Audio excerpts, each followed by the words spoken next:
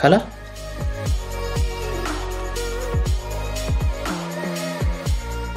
You also have yourself the user manual and the start guides, which also has a couple of Apple stickers.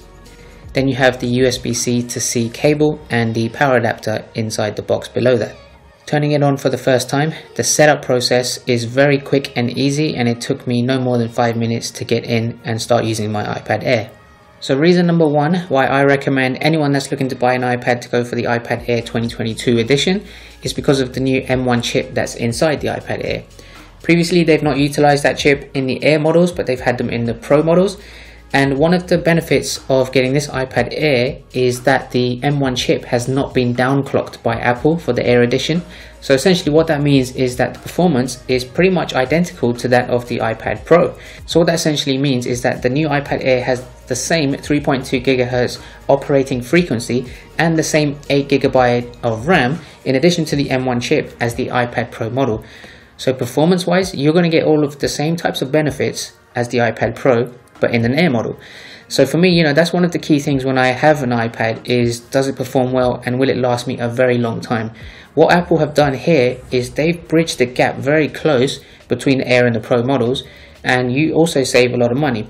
Now, of course, there are key differences. For example, the base model on the storage is only 64 GB on the Air, whereas the starting base model is 120 GB on the iPad Pros, and it goes up to 2 TB. Here it maxes out to 256 GB for the top spec on the Wi-Fi edition. But you also have the same battery life, and then it also has support now for the same types of iPad accessories like the Magic Keyboard and also the 2nd gen Apple Pencil. In terms of the pricing, the 64 GB iPad Air is £569 here in the UK. If you go for the Pro model, the base version of that is £749. So essentially you're saving £180 to buy an iPad that is just like the Pro version. So that for me is a big win. The second reason is that Center Stage is now available for the iPad Air, just like it is for the iPad Pros. And it works with FaceTime and other apps like Zoom, and it uses the new updated 12 megapixel selfie camera on the front of the iPad Air.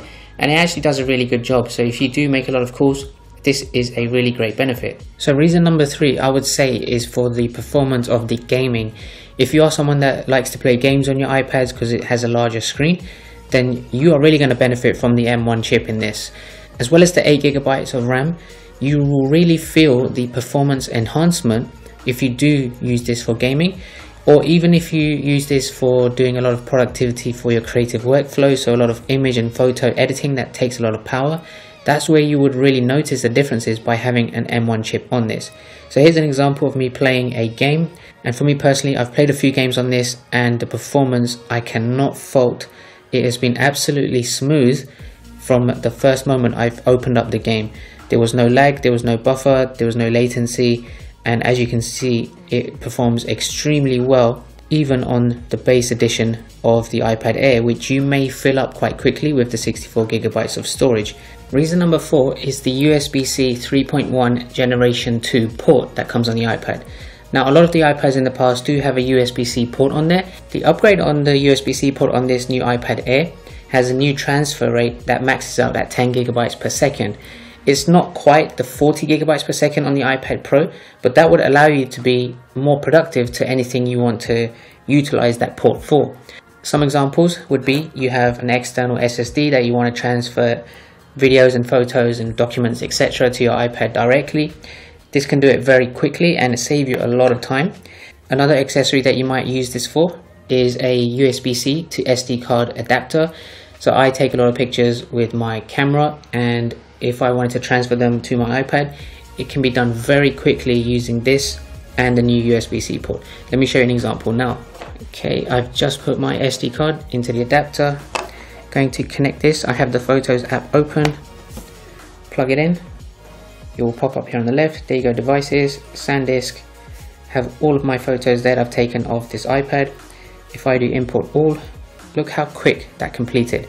Literally within 1 second it appeared, and now it's there in my library. So I can cycle through all of the pictures I've taken of my new iPad. So to use this for your productive workflow, if you are a photo editor or anything like that, this is going to make a huge difference. And of course it's not on the same speed level as the Pro, but to get everything done, you can do it very easily with 10 gigabytes per second transfer speeds, which is more than enough to whatever type of work that you do. Not only that, you can even use the brand new Studio Display by Apple or even the Pro Display XDR with the iPad Air 5, since it can support one 6K display. I don't have any of the other Apple Studio displays, but I have this ultra-wide LG monitor that I power with my USB-C port. So connecting the iPad to this, you can see, was very quick and easy, and I can view my iPad on a much larger screen, which will help me in my creative workflow.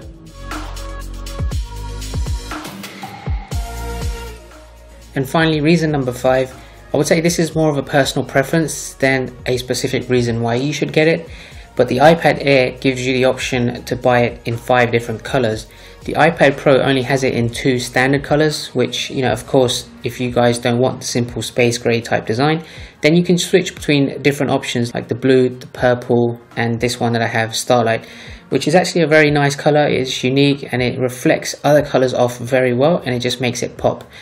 So for me personally, having the option to choose between multiple different colors is always a bonus. Alright guys, those are my top 5 reasons why I think if you're on the market for an iPad, go for the 2022 iPad Air.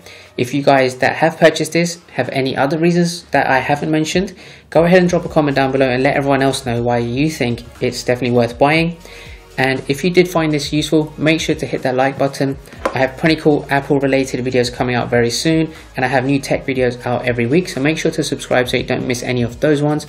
And if you do want to know a little bit more about the capabilities of this and you haven't made your mind up, make sure to ask me and I'll try to get back to you as soon as I can, and I will catch you guys at the next one. Take care.